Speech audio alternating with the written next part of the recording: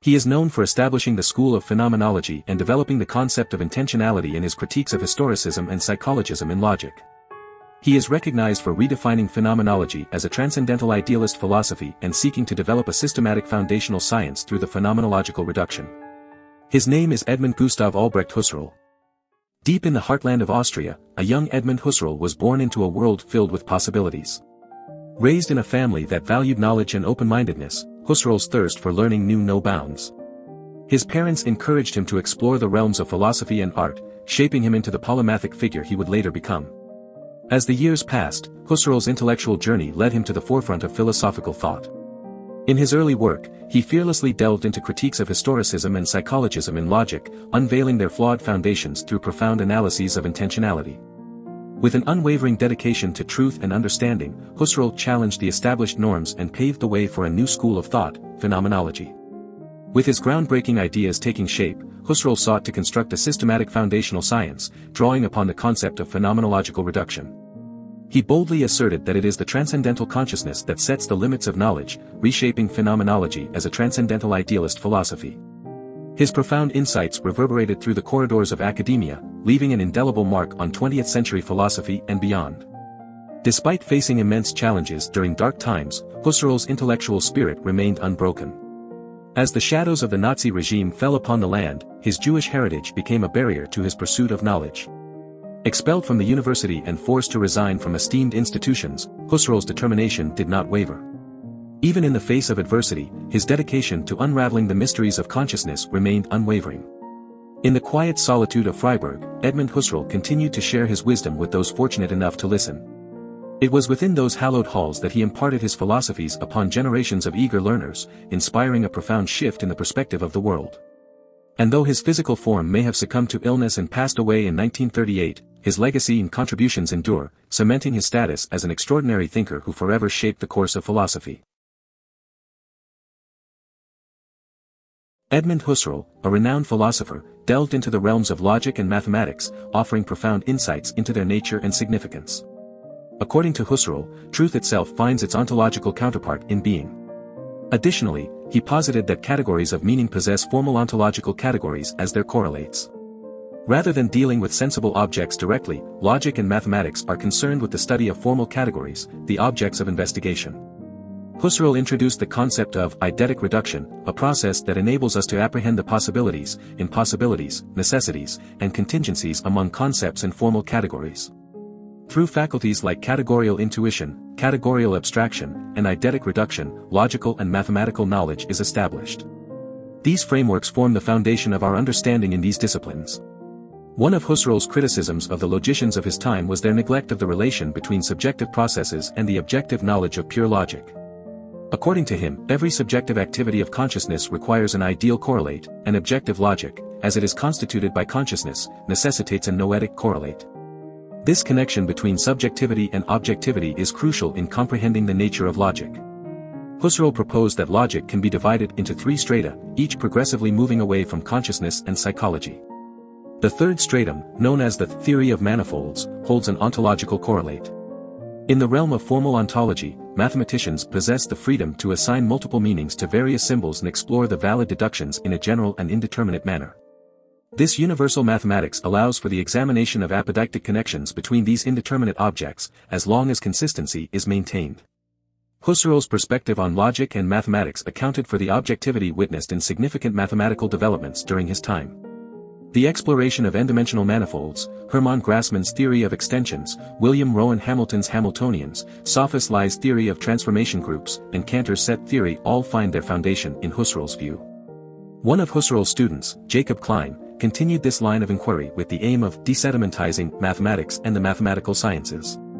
Husserl's philosophy on logic and mathematics continues to resonate today, offering valuable insights into understanding the nature and application of these disciplines. Edmund Husserl, a renowned philosopher and mathematician, embarked on an ambitious journey to analyze the foundations of mathematics from a psychological perspective. After completing his PhD in mathematics, he delved into the study of the philosophy of arithmetic, seeking to advance the methods and techniques of esteemed mathematicians like Karl Weierstrass, Richard Dedekind, George Cantor, and Gottlob Frege. Drawing inspiration from Brentano's descriptive psychology, Husserl aimed to define the natural numbers in a way that aligned with contemporary mathematical developments.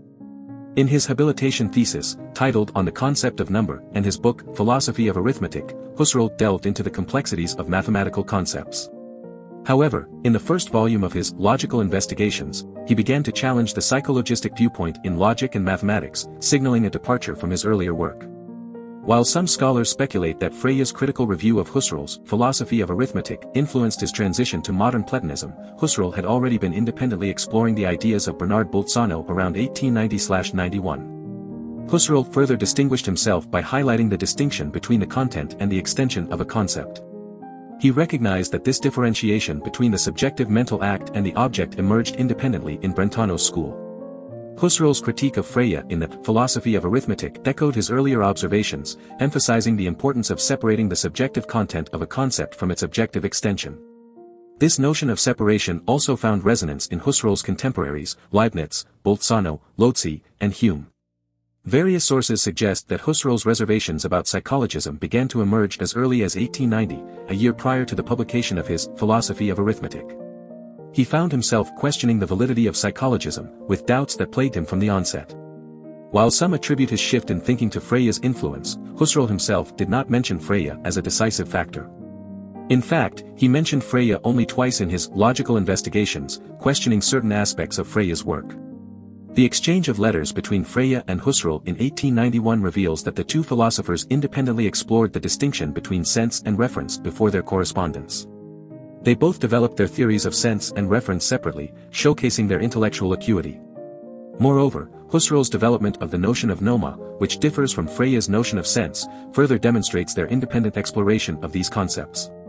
Husserl's conception of logic and mathematics diverged from Freya's belief that arithmetic could be derived from logic. For Husserl, mathematics and logic were related but distinct fields, with mathematics being the ontological correlate of logic. Therefore, he argued that neither field could be strictly reduced to the other. Edmund Husserl's exploration into the philosophy of arithmetic and his critique of psychologism left a lasting impact on the fields of mathematics, logic, and philosophy. His emphasis on separating subjective content from objective extension provides a valuable framework for understanding concepts in our daily lives.